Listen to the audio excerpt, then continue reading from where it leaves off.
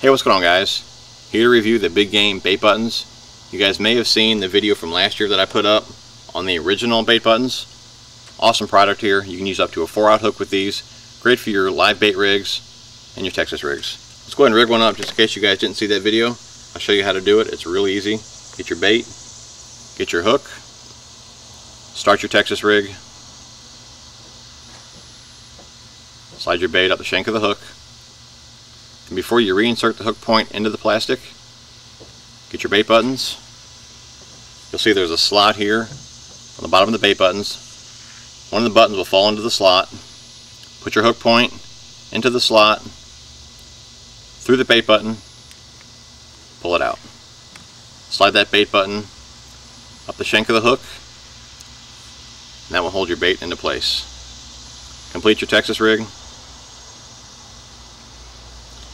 and you're good to go. Awesome deal here.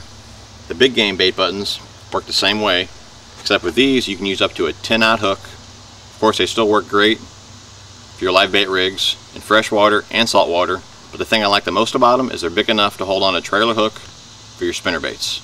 Let's go and rig one up. Get your spinner bait, get your Big Game bait buttons. Like I said, they work the same way. There's a slot, you'll see the button. Put your hook into the slot, through the bait button, pull it out, get your trailer hook, slide that on, and then get another bait button,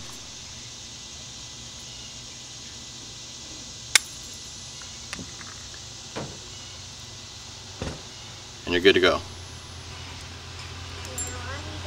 That's the easiest way to add a trailer hook to your spinnerbait. You can also add a trailer hook to your buzz baits using the bait buttons. Now for me, I like my trailer hook to be able to move it around, so I'll put the trailer hook on first and then just add one bait button to keep them from sliding off. Now the hook is able to move around freely, but it can't come off because of the bait button.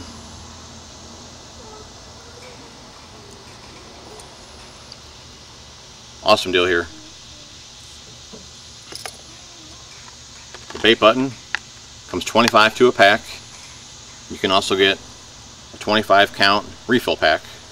These are not available in stores yet, but they're working on it. So for now, you can head over to www.baitbuttons.com and check them out there.